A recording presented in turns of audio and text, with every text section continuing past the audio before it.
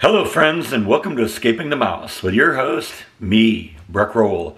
Alright, you recall in our last video that I had to replace that valve in the back of the refrigerator so that I could turn off the water so that it wouldn't leak on the floor anymore. Well, we got that done, but as you recall, I ran into a little bit of a wrinkle and had to cut a little bit of the drywall out. So today we're going to try and put that back in. I gotta admit, I am not really a drywaller. I know the basics, but there's a lot of tricks to this that I don't know. And if this was at a location that was visible in the house, I'd probably bring a professional in and have them do it.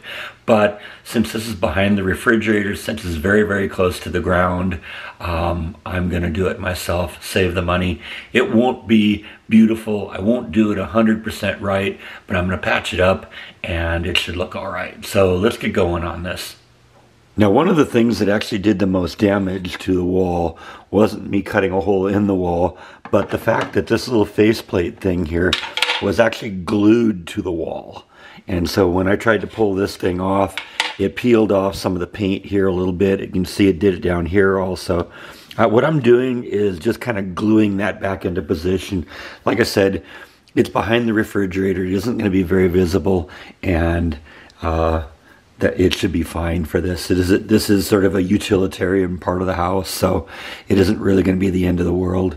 But like I said, it caused a bit of damage because it ripped here, it ripped here, it ripped here, and you know what? That's just what happens sometimes when you glue everything into place.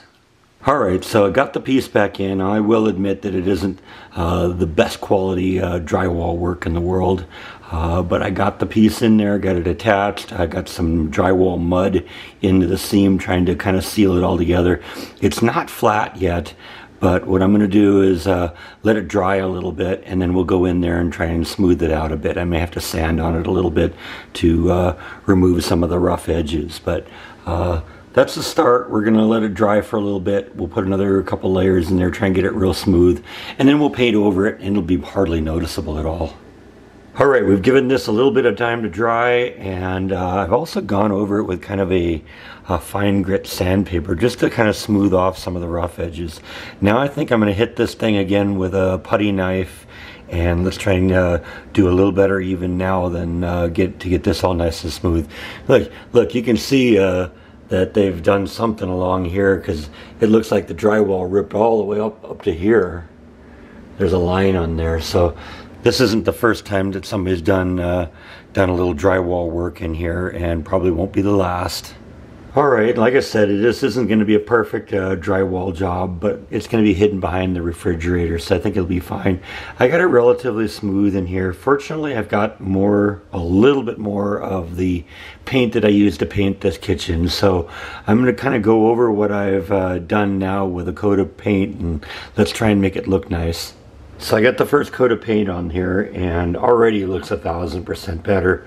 I do want to let it kind of dry up a little bit and maybe clean up things a little bit, maybe sand things down a little bit. There's still kind of a little rough edges there, but you know, like I've said multiple times in this video and the last one, it doesn't matter as much here because it's going to be hidden behind the refrigerator. It's really close to the ground. Nobody's going to ever see it unless I pull the refrigerator out, and at that point that's probably going to be the least ugly thing back here. So I'm going to let this dry up a little bit, and we'll come back and finish this project off.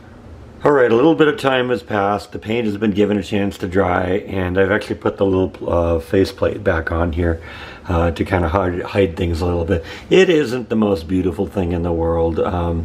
You can definitely see that it's been patched, and patched poorly, but at this point, like I've said before, it doesn't really matter that much. It's going to be behind the refrigerator, and the most important thing is it is not leaking. There is not a drip of water on this thing, so that's good. We got this thing back together, and going to kind of clean up the area around here and push the refrigerator back in, and I think this project is done.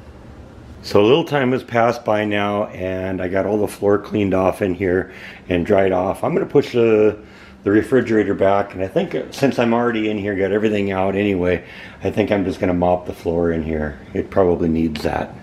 One of the things I got to say that I like with the new layout and removing the water from the refrigerator is I can push the refrigerator a lot closer to the wall now than I used to be.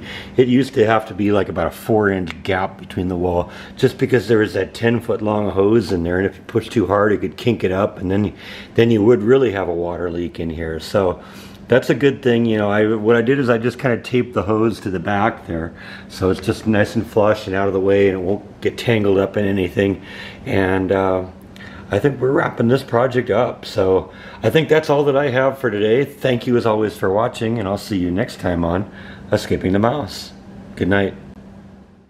So since that video kind of wrapped up a little quicker than they normally do, figured I'd come out here and show you how the garden's going here. These are my okra plants, and right now this one's taller than I am. And what they do is they say that if you cut the okra off, that just kind of signals to the plant to grow more. Look at all this okra I got here on that one and on that one. I mean, some of these okras are, you know, that one there is like 8 inches long. So there's 3, 4, or 5 of them that are ready to come off here. There's a big one there that's ready to go. There's a big one there that's ready to go.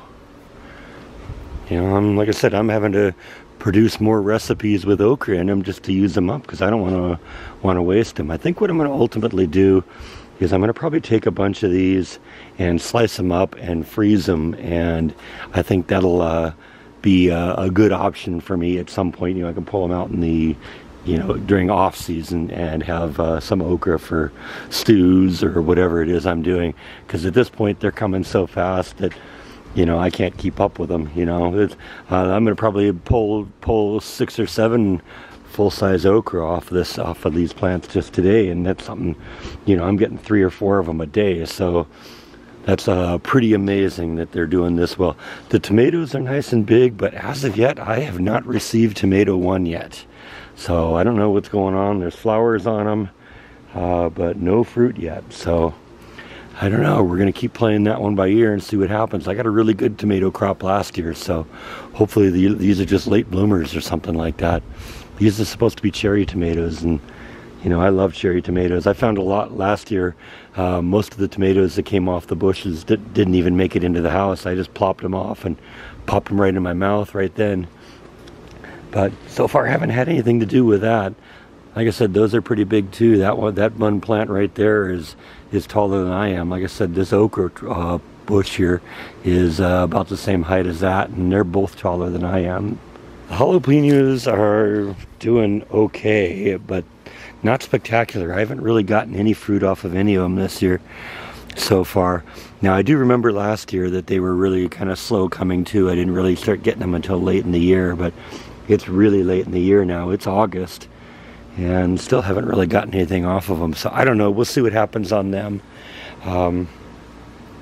But you know, I think they're benefiting a little bit now, getting a little less water, which was a good thing. That needed to happen.